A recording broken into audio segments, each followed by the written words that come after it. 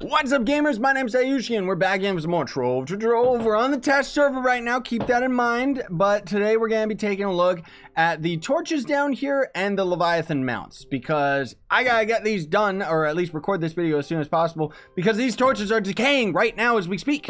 So as you end up going out into the geo top side, this is going to be an update that will go to the live server September, October, who knows, we'll see.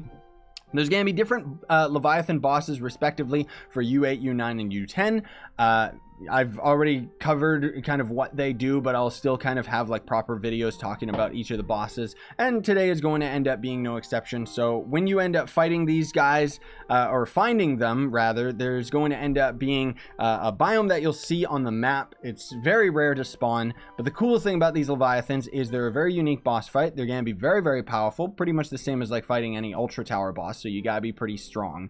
And then you're going to end up having a chance of getting some epic loot out of them. You can get Crystal 3 out of U8, U9, and U10, as opposed to the normal way that the game works when you're completing 5-star dungeons or just normal dungeons in Geo topside. U8 only goes up to Crystal 1, U9 goes Crystal 1, Crystal 2, and then U10 has Crystal 1, 2, and 3. Now with the Leviathans, you can just be fighting those forever in U8 until you end up getting a Crystal 3, and then just jump right up to U10 or whatever, right? Also, they are going to have a chance of dropping these torches, which are going to give you varying passive light stats. So we'll start here at the top, because the chitin one is going to end up being the worst of the bunch. So that's going to end up being from the U8 boss. You're going to go out into the world, fight this guy, and have a chance of getting the torch to spawn from him. And the first torch that you end up getting from him as a drop is going to end up giving you 250 light, and it looks like this on our character. Has a nice blue glow about it as well. The fire looks amazing. But the thing about this torch you're going to notice is it's got a decay rate. So this is going to end up removing itself from your inventory and your character as soon as the Trove daily reset ends up hitting.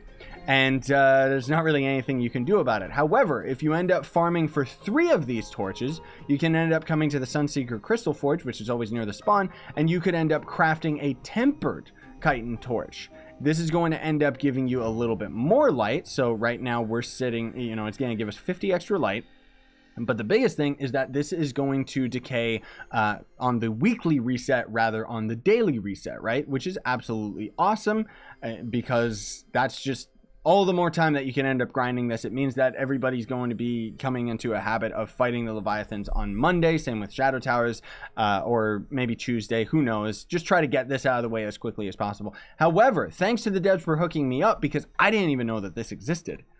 There is a super, super duper rare item that you can end up getting out of these bosses. That is a legendary torch. And this is going to end up giving a little bit less than the tempered torch, but it's indestructible. You'll be able to just have a permanent 275 light for this legendary torch. You can see it also ends up having like a proper torch color, which is absolutely awesome. I do have a mod. Somebody who wanted to remain anonymous threw me a mod that changes these torches to the Minecraft torches. So namaste for that one. Thank you so much. That was absolutely awesome. But for today's purposes, I'm going to be showing you guys what each of the torches actually looks like respectively, right? So that is absolutely awesome, because I didn't know that these torches existed. I thought that it was just blatantly going to be like, you know, the temporary torches. So that's just extra passive light. So there's all the more reason to grind these guys, on top of the fact that they drop mounts. And the boss that you fight in U8 will actually grant you 2 mounts. Yeah, that's pretty cool. So let's check this out, gamers, because I'm not exactly sure what this is. I'm not exactly sure what it's going to look like. It says we only gained 50 mastery, even though we claimed 2 mounts. So I want to kind of take a peek at that. Actually, I can just go to most recently unlocked. Okay, I see. So that's how they fix it. They make it so that one of these gives mastery, and then the other one is just there for cosmetics, I guess. Now, the cool thing is each of these mounts is going to be tradable. So don't you worry about that. They are going to give 50 mastery to Geode as well, even though it doesn't physically show it there. That could be because of my enhanced UI mod, but let's fingers crossed here. This is the first time that I've seen these mounts. I wanted to have a genuine experience with you guys of the excitement here. I really hope that it's going to be as cool as the Dreadnought mount and be like really grandiose and gigantic, but I'm not expecting it to. Whoa! Oh my gosh! Whoa! Yes! Oh my gosh! This is so cool! That is actually really epic. They actually went the extra mile of making it do something. Oh gosh, it's actually making me dizzy. That looks so... Help me! Please! Help me! Ugh! Like, he's gonna throw up. That is hilarious. That is actually hilarious, dude. Gosh, I hope all of them are unique like this. Oh my goodness gracious. That's awesome. So what about the other one? What's that going to end up doing? Spinning the other way? Oh, okay. So this is just going to end up being a proper surfing mount. Okay, so this one's a little bit lame. Man alive, the VFX glitches out. Because the VFX isn't intended, it wasn't originally intended to end up being on a beacon behind your character. So I guess it just, or a banner behind your character. So it just kind of messes up. Either way, like, see, this is what I was expecting. This one's kind of lame, but the fact that that other one exists has me hopeful that the other mounts are going to end up being really, really cool. I hope, right? Because this one's cool, but that other one, dude, like, I got to see that again. But, oh, dude, wait. I got it. Okay, let's get the whirly one, and let's get our dragon ult going here, because this should be hilarious, right? Yes! Yes! Oh, it looks so beautiful. Especially imagine if we had our Lunar Lancer ability proc, so we would be 10 times bigger, and then using an ego potion on top of that. Now, that would be epic, because you'd be giant and then have an even bigger head, and you'd be spinning around like a freak like this. Man alive. I can't wait to actually see what that looks like when we get to when this all comes on the live server. So anyways, we'll kind of skim through these other torches here just because I want to give you an idea. I do want to talk about them. So this is going to end up being from the second world boss. So this is going to be the boss that you can only find in U9, and he's going to be like a giant manta ray, right? So obviously this is going to end up giving a little bit extra light. So from 250 it goes to 500. So it's literally doubling the light from the ones that you would end up defeating in U8. And it's going to end up looking like this. Probably the most traditional torch, even though it's kind of like gross and green, whatever. But then again, if you end up getting 3 of them, you can end up crafting the tempered torch. These crafting components aren't really that expensive. They increase the amount of eyes that are needed for each of them, and the amount of tentacles and pearls of wisdom, but not by too much, honestly speaking. So then there's going to end up being the tempered one is going to give you an extra 100 light, which is pretty crazy. And it's just going to look like this with the same purple light. And then the unlimited one that you end up finding is again minus 50 light from the tempered one, but is still very cool that they actually have something like this. I think that's awesome that these are in the game. So let's check out the whatever. I really hope that this is going to end up being more than just a manta ray reskin. I really want it to actually be something unique. And not just, you know, not just a manta ray. Again, this was a tradable mount, so that's very epic. But let's just do it, gamers. 3, 2, 1. Oh, yeah, it's just a manta ray reskin. At least he's kind of thick, you know. It looks like the boss, so it's kind of cool just because it's like at least you've got this as a mount that you can, you know, mess around with. I wish it flew, because the boss itself kind of hovers in the air when you're fighting him. I don't know. It's cool they went the extra mile. It is. The fact that it looks like the boss itself is neat. Even though manta rays just aren't really my thing. I just don't really care. It kind of just looks like a weird organic airplane.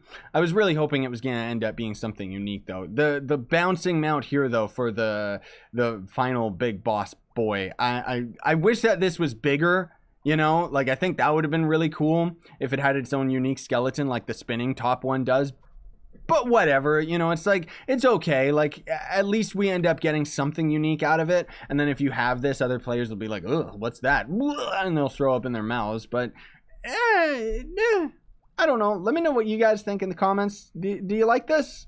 I know somebody's going to like it. And that's what this is for. For me, it's just mastery. That's all I see this as. I don't think I'd ever use it.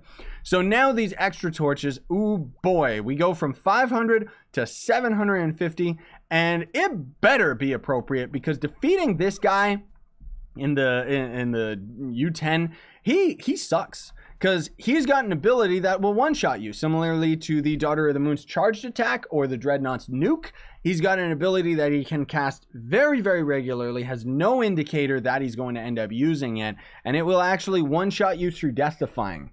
How's that for skill? Like, okay. I mean, I guess it makes sense that, you know, Death Defying shouldn't work on absolutely everything, but this definitely makes this guy the hardest boss to end up fighting. Like, he kind of sucks because he's really, really tough. He's really tanky. All his attacks hurt a lot, and he's got that one-shot move that he can cast instantly, and there's no way you can avoid it. So whoever he's aggroed to, rip, unless you're like a Revenant and maybe you could heal out or something. But either way, this is what the torch looks like.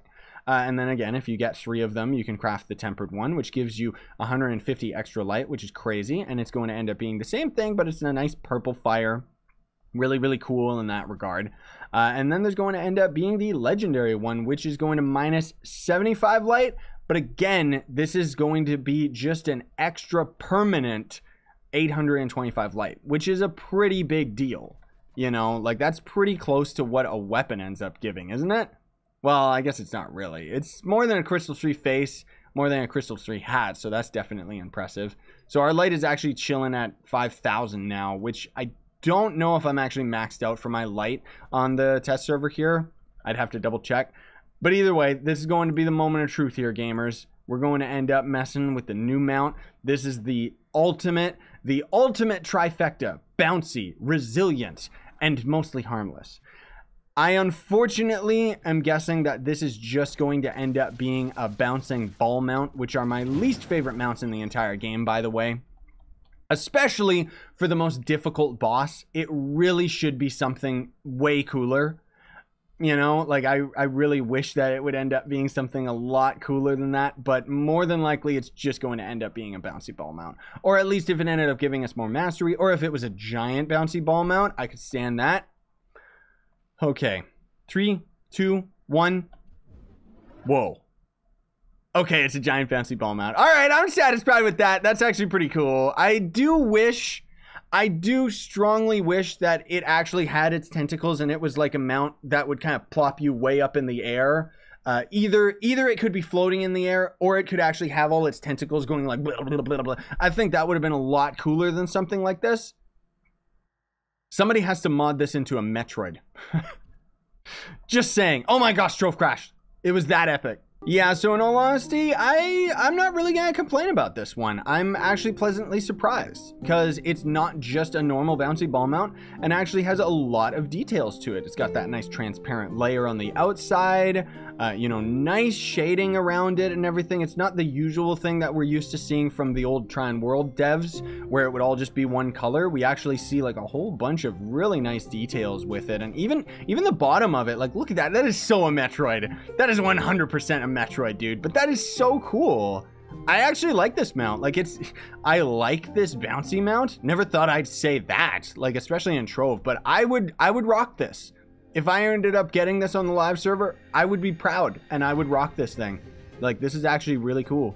It's not the best. It's kind of weird that our character just kind of goes inside it like this, but I like it. Anyways, guys, that's it for the new mounts. Let me know what you guys all think. What do you think about the torches? You think that's cool? I definitely do. Especially the fact that we can get permanent ones. That's a big deal for me. And for collectors only, like myself, I'm gonna have to try and get the legendary of each of these torches. But more than likely, it means that unfortunately, I'm going to have to just farm the U10 Leviathan non-stop, even though he's the worst one to farm because he's like so difficult. But it means we could get the most epic rare mount in the game. This might even be the new top rarest mount in the game, honestly speaking. It depends on the drop chances of them. It would definitely be top 10. That's for sure. I guarantee you that these mounts are in the top 10. Or at least this one is, just because of the difficulty of actually fighting the boss. But let me know what you guys think. What was your favorite out of these mounts? You know, do you think the torches are cool? I think that's awesome. Just passive light. Very pleasantly surprised that there is a permanent torch option. Even though it even in the description says it's incredibly rare, which means it's probably like 0.01% chance or something ridiculous. But I love it, man. I think this update's awesome. I think they gave just enough incentive to actually fight each of the different individual bosses that it's actually worthwhile. And the fact that the mounts are tradable is awesome. The torches not being tradable, I kind of like, because it means that you have to earn them, you know, and that's just cool, right? And so long as it doesn't take me like a million years to end up getting it. I still think that they should have like an option they should always have an option of being able to craft these items just by, I don't know, by like having a dedicated player and maybe having a certain drop from these bosses or something like that. Because somebody like myself, my luck sucks in this game, so I'll never get any of this stuff. I'll probably have to buy all the mounts, and I'll probably just never get these legendary torches. Anyways, let me know what you all think in the comment section down below. Have yourselves a great day. Smash like, sub for more. If you want to support me, you can always sign up with the Trove link down below, and then anything you buy out of the store, I'll make a percentage of. Or you can end up buying some of the merch. I do have an official Scyushi hat. It just hasn't arrived in the mail. Oh, hi, Merc. Have yourselves a great day, folks. Sign on, stay epic.